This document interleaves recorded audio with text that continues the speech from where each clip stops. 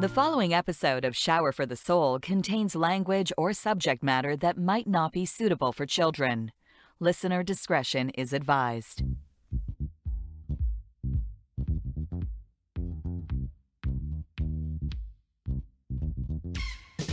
Welcome to Shower for the Soul, a podcast where we explore today's issues affecting our mental health and well-being. It's all about life, health, and wealth, and us. Grab a chair and a spot around the table, and let's start sharing. Now, here's our host, Shane Fame Alexander.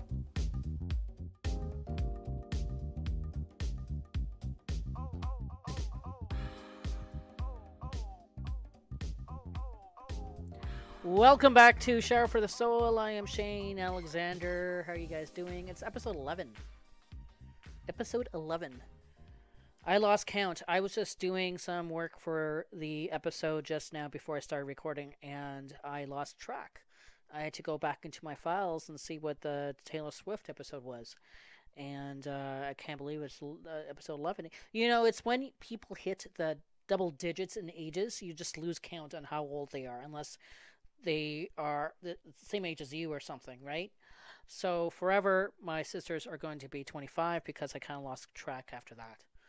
And my dad's always going to be 45, and my mom's like always 40, which means she's younger than me by the year. So yeah, so it's episode 11. You might see every episode after this one just stay at 11, because maybe I just lost track and I just don't know. But just in case I flub out in a later episode, remember that this episode with Erin Davis was episode 11 in season 2 of Shower for the Soul. Before we get to Erin Davis, I want to talk to you about our friends at BetterHelp. It's not a crisis line. It's not self-help. It's a professional counseling done securely online. And you can start communicating with a counselor in under 24 hours. You can read the reviews. They're updated daily at www.betterhelp.com/reviews. That's betterhelp.com. That's BETTERHELP.com/reviews. And if you go to betterhelp.com/SFTS, you're going to get 10% off your first month. That's betterhelp.com/SFTS and get 10% off your counseling. Now, if you grew up listening to radio in the 80s and 90s here in Toronto, you are most likely knowing this person. Erin Davis had a fantastic career on the radio as the morning lady on CHFI, and then later on Easy Rock, and then went back to CHFI. But we're going to be talking about a little bit about that, but mostly we're going to be talking about her book, Mourning Has Broken, which she released after she retired. And it's just an honor to speak to this lady. She's, larger than life to me just because I grew up listening to her, and radio people in my life were larger than life. They were my celebrities. So it was a great honor to speak with the great, the legendary Erin Davis.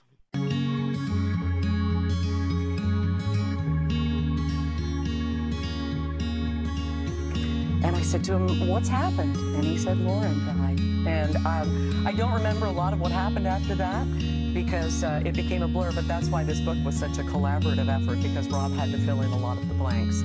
So we made our way back home to Toronto right away and tried to begin processing what had happened to our only child. Our lives were just shattered, and I said to him at that time, "This is Eons and eons and eons, that's 3 decades of eons, of me being in the area of radio.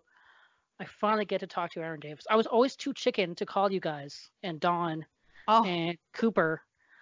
And I think that Tom Rivers would have gotten mad at me if I called the competition. So finally get to meet and talk to Erin Davis. Well, the pleasure's mine. Thank you so much, Shane.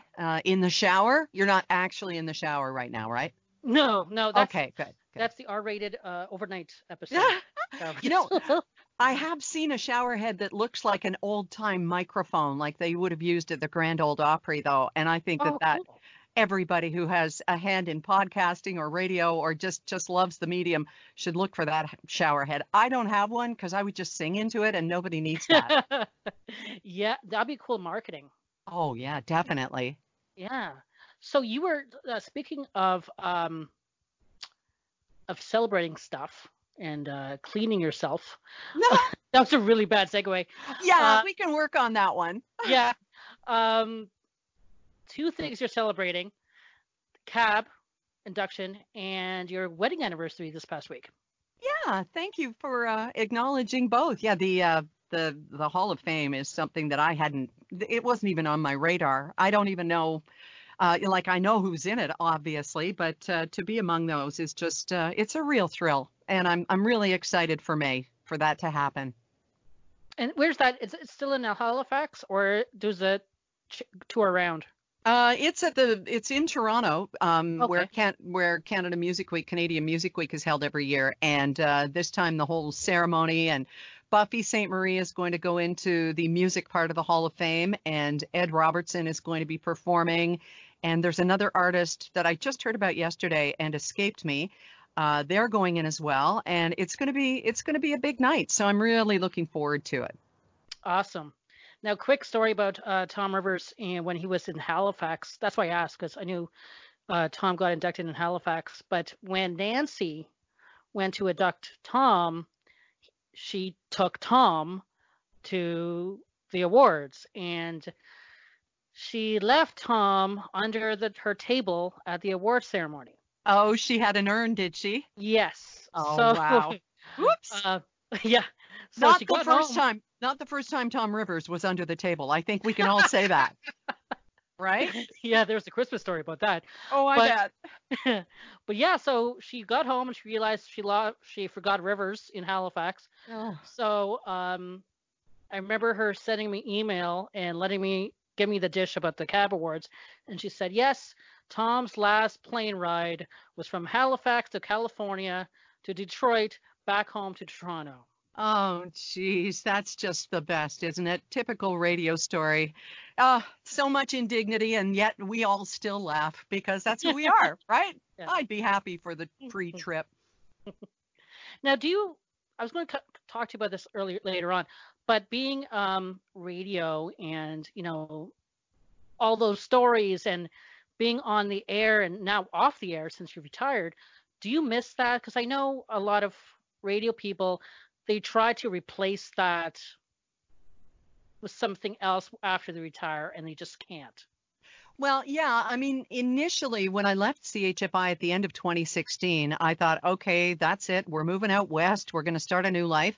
And then about 4 months in, I was contacted by Ocean 98.5, which is the Rogers joint in Victoria. And they said, we need somebody to do middays. And they had me on a nice retainer for a year, which was just beautiful of them. And I thought, well, I'm not earning this money, so I want to do it. So how they set it up, Shane, is that they were able to I was able to do my show into a laptop in my studio at home and then upload it to the station. So it was perfect. But what was really valuable, a couple of things. First, it gave me focus again. It reminded me how much I love radio, and I'll never, ever stop loving it. But secondly, it made me immerse myself in Victoria right away, because the last thing you want is listen to somebody who doesn't know how to say your street name right? Nothing sounds more syndicated or out of touch or, just stupid if you don't know where things are or how to say them. And so that really did help me. And it really did save me in a lot of ways, too, because I was kind of starting to spiral. I was in the midst of writing this book, and it was taking me down. And I missed radio, and I missed my friends, and I missed my home and Ontario and everything about it. And it just kind of brought me back to life. It gave me a purpose and something to look forward to every day. And no matter what stage in life you're at, you've got to have something to look forward to. And that's crazy about radio too, because I was like that. I remember I went through a lot of stuff back like a decade ago, actually. This 10 years ago, this in 2 months, my girlfriend committed suicide, and then the year before that, my best friend committed suicide. So it was like a lot of PTSD kind of feelings from 2009 to like 2012, Wow, I'm where so like, sorry. but you know what? At that time, and I wish I found this out back then, well, back then they didn't even have podcasting, but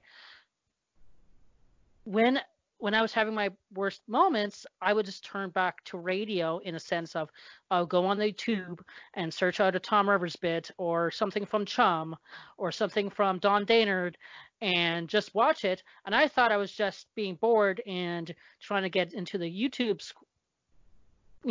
dive. Mm-hmm. But Yeah. really, I was trying to reconnect with radio. Yeah, yeah. When it's in your soul, it just doesn't leave you. And how lucky, I know how lucky I was to be a part of it. And there will be some people who say the 70s were the heyday or the 50s or the 60s or whatever.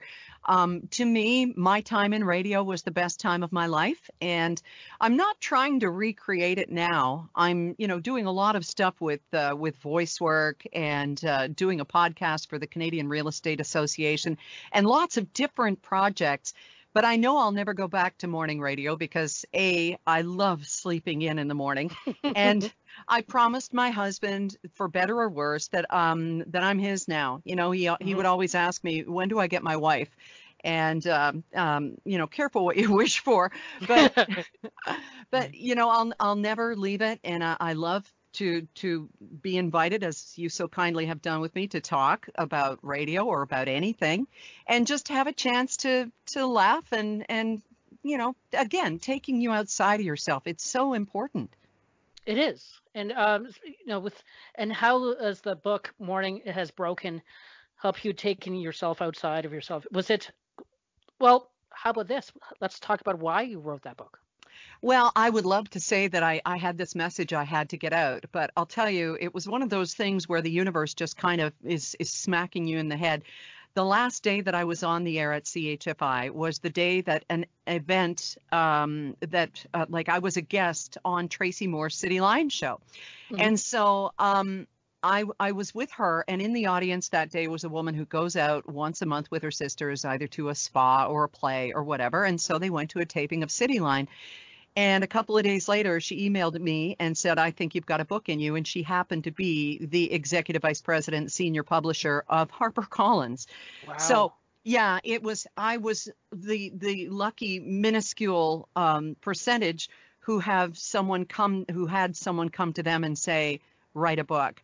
So I felt, okay, since Lauren died in May of 2015 of undetermined causes in her sleep, since she died, I knew that my message from her was, Mom, it's not about you anymore. It's about them.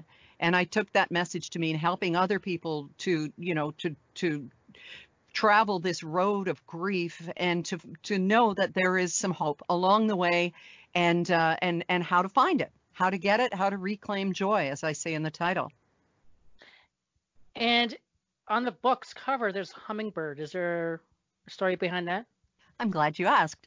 Initially, when the wonderful art department at HarperCollins came to me with an idea, there were the cherry blossoms around the outside of the cover because, Victoria, cherry blossoms, and yeah, mid-February, they're already out.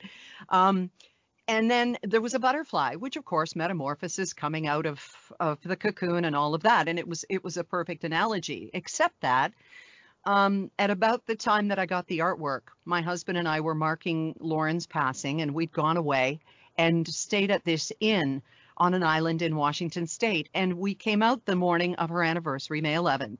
And just outside the cars, we were loading the car, this hummingbird that had the bright fuchsia breast that our hummingbirds in Victoria don't have, came right at my nose and just hovered there for about 1, 2, 3, 4, gone. And I went, wow. Okay, I really need to pay attention to this. And so I went home and I Googled a picture of, what that hummingbird looked like, sent it to HarperCollins, and they flew with it, quite literally. So, that's why the hummingbird. And I was just gazing through the book online, and you mentioned the words "at least" as yes.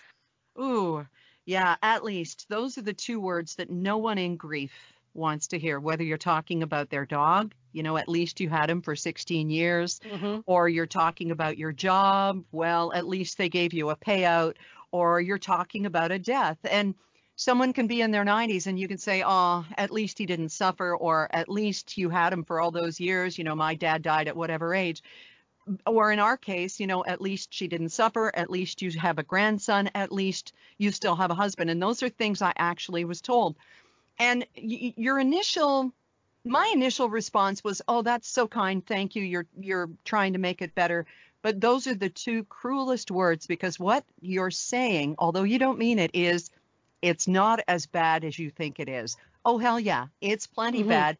But the at Mm-hmm. leasts are the ones for us who grieve to say. And I'm sure you can relate to this, having lost your friend and your girlfriend Mm-hmm. to such horrific circumstances. The at leasts are for you to say, and the ways that you find gratitude are up to you. But for someone to say something as inane as God needed another angel, I heard a lot of that, or the other sort of the religious platitudes that come from such a place of faith and kindness.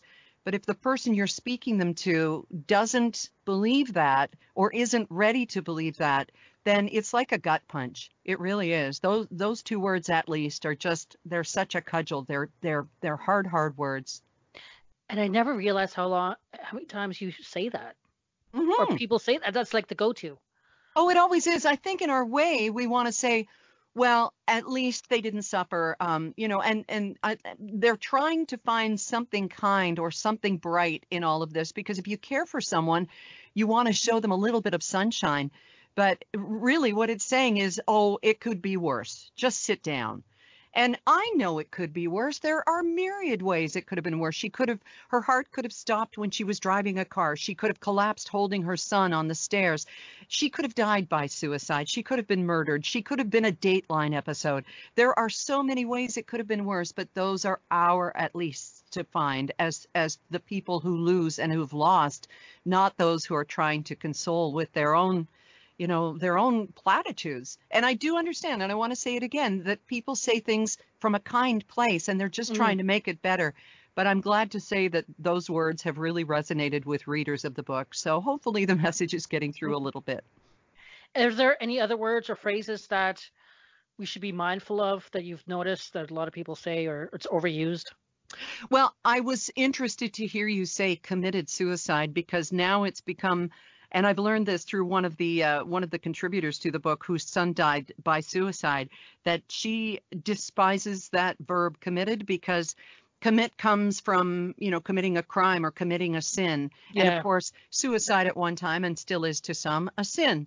So died by suicide, or even the word suicide has become a verb. They suicided, which I don't actually like. But and of course, you're the one who's lost. You get to say what you want.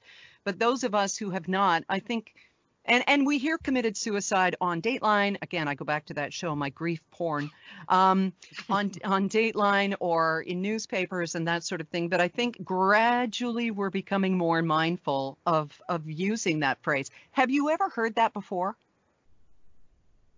No. Yeah. Yeah, it's slow. It is slow getting through, and maybe it won't get through. Maybe it's just some people's pet thing because they don't like the accusatory nature of the word committed. But I thought it was interesting, and I try to be really careful about that. I heard a story of when the great Larry Silver had to do the news story of Robin Williams. Oh yeah. He said, in very Larry Silver way, Robin Williams has chosen his exit from the world on his own terms. Yeah, that's a beautiful way of putting it. And of course, because of Larry Silver, he got in trouble for that because the news director thought that it made suicide sound okay. But then a woman called the following day and said, "Thank you for putting it that way, because Robin Williams was a hero of mine, and that was much of a lighter hit," especially reading on social media and how they use those words together and everything. It's just I think Larry did a really good job at making it better for people to hear. Yeah. Yeah. And in media, we were always so careful where suicide was concerned because, if someone jumped on the tracks and the subway system was going to be down for a long time, no one would talk about why it was. It would be a personal injury on track level or a personal injury or something. And that was always, and newspapers went by it for years and years and years too, to not bring attention to suicide or not glamorize suicide or not give anyone any ideas. But I don't know. That's such a fine line to walk. Are we glamorizing it, or are we saying someone just couldn't take it anymore, and this is what happened on a dark Monday morning? Yeah. I don't know. Yeah, again, it's becoming more prevalent to talk about mental health and about depression and about suicidal thoughts and all of those things. So maybe the message has to change a little bit. I don't know. Greater minds than mine have come up with policies, so I have no idea, Shane. Now, speaking about media, now as someone in media, and I know you've always been very transparent in whatever happens in your life. Even Mike was like that too, when you guys were teaming up. Yep. What was your responsibility as a media person to send this message after Lauren died and writing this book? Was it something, because I know you got a lot of flack when you came back. Some say quote unquote too early. Yeah, I think there was a little bit of, and I didn't hear it personally. There were, people will always find something to judge you about because that's how people are. But I just felt that after 1 month, there wasn't going to be any more healing that I could do. If I left it more than 1 month, I might not come back. And you know what? You talked about during your dark days, going down the rabbit hole of YouTube and reminiscing with all of your favorite old clips and people who were like friends to you. And really, I would hope that the best radio people become like friends to you. And to me, the morning that Lauren died, and I heard about it in a hotel lobby in Jamaica, just outside the ballroom where we were getting ready to do our first of a week's shows in Jamaica on remote. My instinct after Rob told me, and I cried and walked back into the ballroom after just a few moments because it was 6 o'clock, I first told my producer, and then I told Mike, and then I sat down getting ready to do the show, which is insanity. I know that, but abnormal behavior during what is it? Oh, I'm trying to remember the words from Viktor Frankl. Abnormal behavior during abnormal circumstances becomes normal. So me sitting down, because there was an audience full of people who had gotten up to watch a radio show. There was the audience back in Toronto. We had sponsors. We had all these commitments. We were ready to do a show. Was insane. And yet it was the only thing in my world that wasn't shaking at that moment. There was an earthquake, and I was hiding under that table with Tom Rivers' ashes, as it were. I was holding on tight, and to me, instinctively, the thing was to sit down and do a show. And of course, saner heads, which were all of them, prevailed, and we packed up our stuff and flew home that morning. But it was just, I had to get back to radio because it was the only way that I was going to get better. And there's this little thing that yoga instructors will tell you to do when you're twisted like a pretzel and everything hurts. Put a little smile on your face, and it try it. Yeah. It doesn't hurt any less, but it tells your body you're having a good time.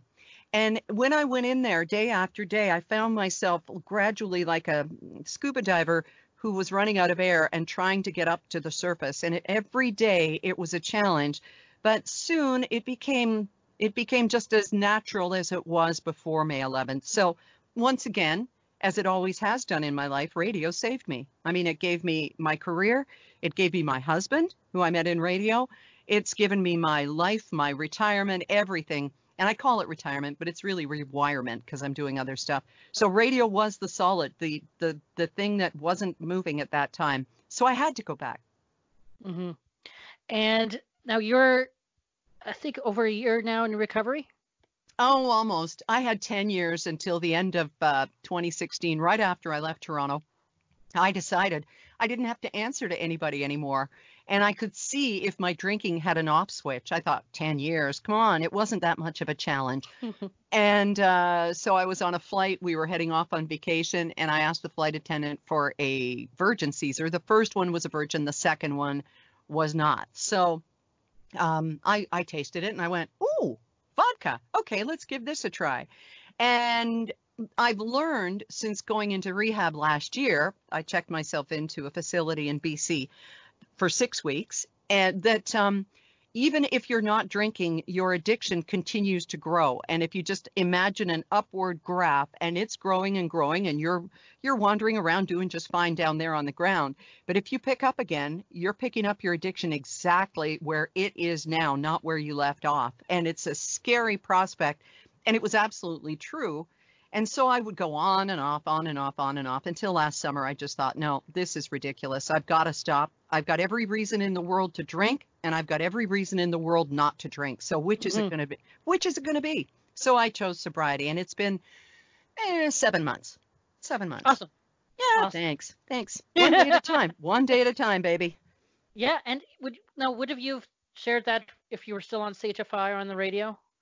Oh, you know what? I didn't. During those 10 years I was sober, I was doing the morning show with Mike, and that was from 2006 till 2016. And, we would say occasionally that, Mike would say, oh, you don't drink, but blah, blah, blah, blah, blah. And I didn't want, this is the thing. When people think they know something about you, they start creating it in their minds.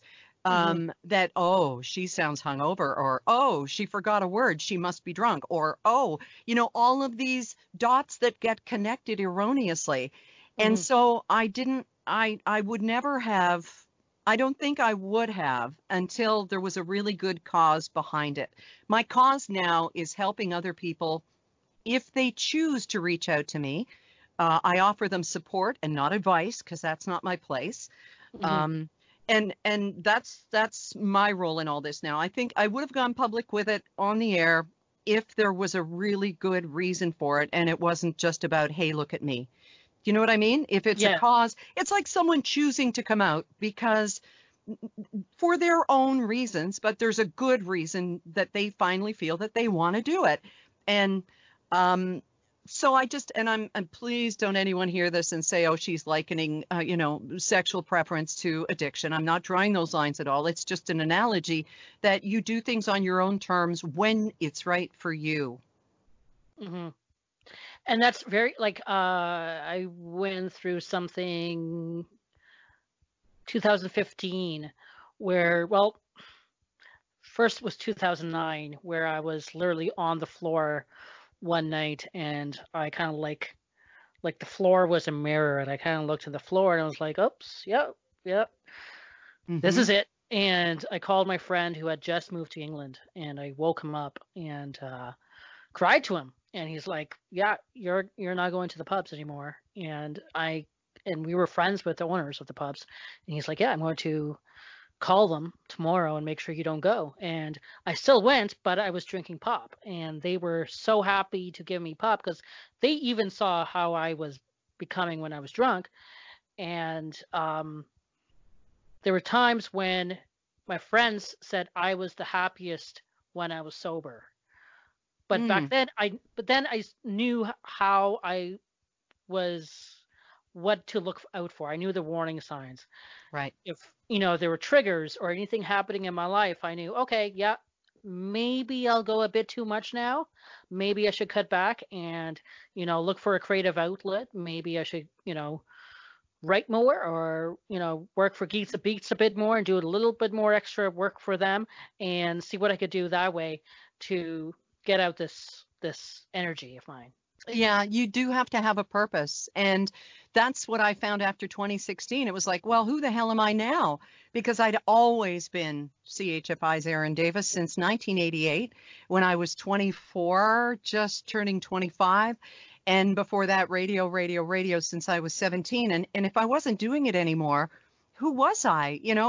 I missed, I talk about the things that I missed in Toronto, but I was so afraid of losing the connection with the listeners that they'd allow me to be part of their family, and I felt a part of so many of their lives.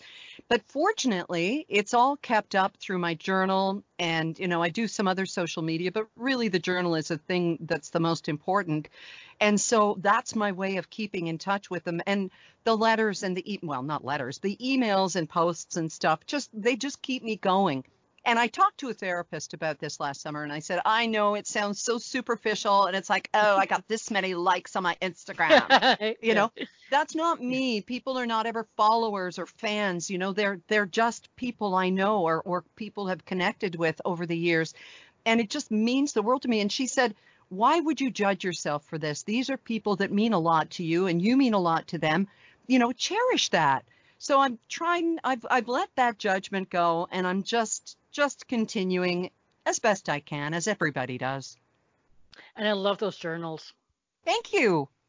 It was hard cutting down from 5 a week, but I had to. When I came out of rehab, I said, okay, take away something that's on your shoulders. And I hated letting 3 out of the 5 go a week, but hopefully it makes for better content when it's less frequent. And you don't do the audio version of it anymore. No, and I loved doing that. I was doing that for about a year, I guess, and it continued when we moved to Victoria. But just looking at the numbers of the people who read it, or listened to it rather, and it was probably 5%. And bless those 5%, but the work that was going into it, especially on Rob's end, it just wasn't really fair. So I thought, well, that's a no-brainer. They've listened to my voice, so now they'll want to listen to the journal. But people are just as happy spending a couple of minutes over their coffee or reading it. So I'm not complaining. I'm happy with that. And you know what? I was thinking of doing, last season was basically me writing this episode. Like, it just came out, you have like 5 pages you write, and you're like, oh, this is going to be a really good episode. And it ends up being like 12 minutes. Ah! So I decided this season to make it more like a radio show, just ad lib, just go by point form. I got to hit this, and go into this. Yeah. And and then ends up being my segments. I'm purely talking trade talk with Erin Davis right now. But the segments are going much longer. And I wanted to create this one bit, so I would have this one constant, like a call of the day or 5-10 stupid joke of the day, where people can always come back to. And I had this blog I used to write on that I didn't broadcast at all. I didn't talk about, and it was just me writing stuff out of my head, no editing, nothing, just getting stuff out. So I found it few months ago, and I was like, what can I do with this? So a few weeks after that, Larry Fedoruk released his latest podcast called When I Was 8, which was stories of from his childhood. He's a great storyteller. He's very funny. So it was inspired by that, but also your audio journals, where it's me reading stuff from like 2014, 2013, 2010. And it's called Shane's Journal. It usually ends on every episode of Shower for the Soul. But yeah, you were a big part of me getting that creative idea. Well, thank you very much. Thank you. I love doing it, but as I say, it was just, as you know, labor intensive, and oh well, it was fun, and who knows what's going to come next? I don't know. Like, just the development of podcasts and the fact that anybody, anywhere can pick up a mic, plug it into their computer, and do a show is miraculous. It also makes for a lot of dreck out there, but the audience will decide, right? And I was talking with my radio guru, Valerie Geller, who is just the most brilliant consultant in my mind in radio anywhere. And she's got a fantastic book called Powerful Radio, Creating Powerful Radio. And, just her mantras of, never be boring, be a storyteller, all of these things that, and what's in it for the listener, drawing the listener in, not with things like, hey, you know what happened to me yesterday, but turning it around and saying, has this ever happened to you? And right away, people are like, she's talking about me. What is it? Has it happened to me?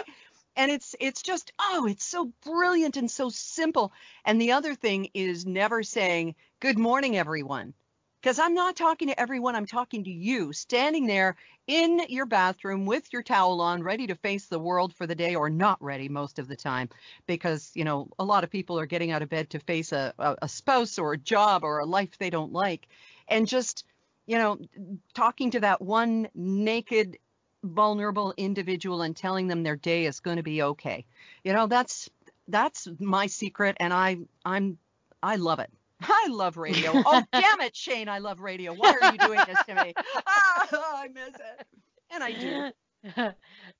But a good thing is that you're reuniting with Cooper coming up for the cruise. There's a cruise coming up. Yeah, we did this last year, and it was springtime tulip time in Amsterdam.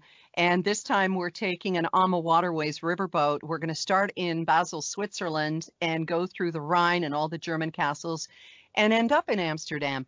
And, Cooper came to be with us for Christmas, and we went to Vegas for a few days, and I've just been emailing him back and forth. We are a true radio couple. We're best friends. He loves me and Rob, and we love him deeply. Loved his wife, Debbie.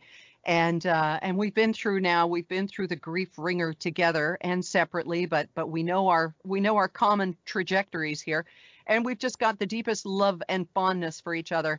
And to go back to, I'll talk about the cruise in a sec, but you mentioned my anniversary off the top. The first person that I emailed when something amazing happened last night, we're not talking about sex, was Cooper, because, we like to gamble a little bit. And so Rob and I, we went out to dinner last night. Okay, nice restaurant. And we could only get in early because, 5 o'clock. So we rushed off to dinner at 5. It's 7:30 and we're done. And we're like, okay, what do you want to do now? Well, I had been riffing during the day because the day's date was 20/02/2020. This was our anniversary. And I went, look at all these twos. How can we not be going to Vegas? So he said, okay, let's go to the casinos. And there's a bunch of them around here. And so we went to a casino, and I played a little bit on quarters. I got up to $600 on a $100 bill, and I never, ever put that kind of money in. So anyway, I walked away with half of that because I'm an idiot. And then I decided I'm going to play nickels. That's my comfort zone, is playing nickels. I am not a big spender.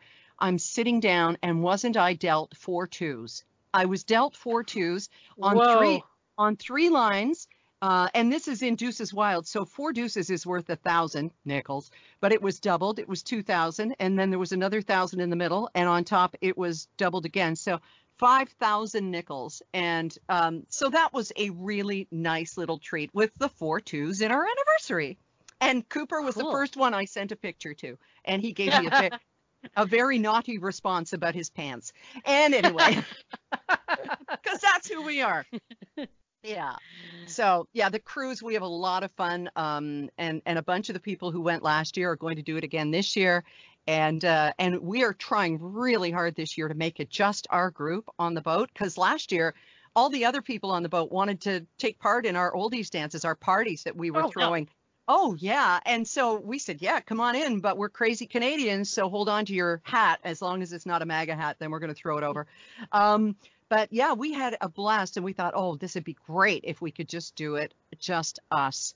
And so far, I think we've got about 3/4 to 80% of the cabins booked, and we've got our fingers crossed. But now coronavirus has got people going, oh, I don't know if I want to get on a boat. Yeah, but who knows? I'm not worried about it. I'm just not. I'm done worrying about dying. I'll tell you that, Shane. It really you just kind of go, okay, well, when my number's up, I get to see my daughter again. So yay. So there you go. Another way of looking at it. And your book is available everywhere, I guess? Yes, sir. Yeah, except the chapters in Ajax where it's already sold out. Amazing. Yeah, it came out in softcover on the 18th of February, and it sold out there already. So yeah, and on Amazon, and I don't know if Walmart and Costco are going to carry the softcover version as well. I haven't been in touch really with HarperCollins about the whole plan for its layout or rollout as much as I was last year, because of course there's the big splash, the media, all that, and then the soft cover comes out, and it's quite obviously a soft launch too. But hey, whatever happens, happens. It's all a gift. And all I want is for people to get the message. Nobody gets rich writing a book in Canada. I want to put that out there, except if you're writing about hockey and sell the book at Christmas time. And I didn't make that up, but it's sure true. Yes, I'm going to buy one as soon as I get off the air here from Amazon. Well, you know what? Let me get in touch with my publicist and we'll say we're going to do a podcast and she'll send you one. So, okay. Yeah, I know people. I know people. Yeah. All right. Okay, Shane. That'd be awesome. All right. Thank Thank you. you, Erin, so much. It was an honor. Thank and you.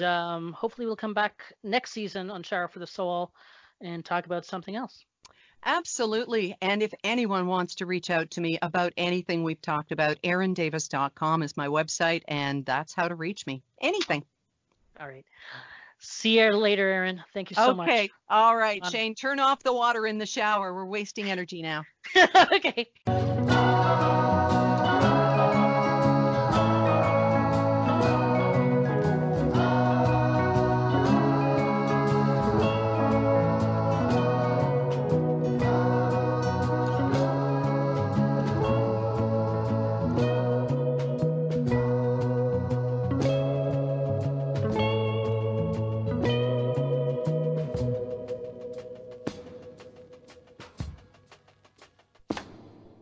What was that? What just dropped? Oh, that was my keyboard. Okay, cool. I would like to thank again Erin Davis for chatting with us. It was just a great honor to speak with her and how she was open to speak about everything and didn't really hide anything back. And you know what? It was that kind of radio announcer back in the day that I truly grew up idolizing. It was, growing up with Rivers and Cooper and even Erin Davis, where they didn't really hide that much about their life or what was happening behind the scenes. And I really admired that. And that's how I like to do my show. And it's mainly to do with those radio announcers that I grew up with, including Erin Davis. So thank you again, Erin Davis, for being so open. And be sure to check out her book, Mourning Has Broken. It's on Amazon and all the great outlets where you can get books. Next week on the show, we're celebrating International Women's Day. Yeah, so if you have any comments, if you have a story to share with me that you think would be really cool for International Women's Day, hit me up on email. It is hostshane@gmail.com. You can also get at me at, look at me using all these urban languages. You can also hit me up or slide into my DMs at SFTS Pod CST. That's at SFTS Pod CST, and that's on Twitter and the Instagram. Thank you again for joining us, and thank you again to BetterHelp.com for letting the show happen. You can go to BetterHelp.com/SFTS to get 10% off your first month of online counseling. All the links will be on our website at shanefame.com. Till next week, be well, take care of yourself. Yeah.